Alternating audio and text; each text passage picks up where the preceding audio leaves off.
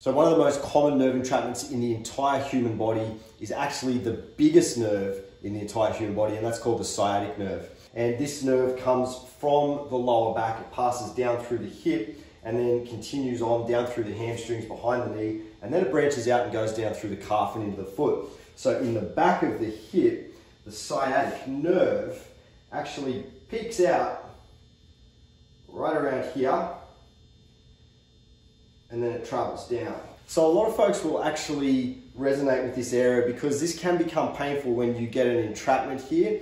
Sometimes that becomes sore with sitting, other times it can be when you're bending forward. But if the nerve becomes stuck right here in the deep glutes, it can actually cause you things like tight hamstrings, sometimes some tingling or pins and needles, but a lot of the time it's just an ache, it feels tight, and you just know that there's something going on there that often doesn't get released despite everything that you've done.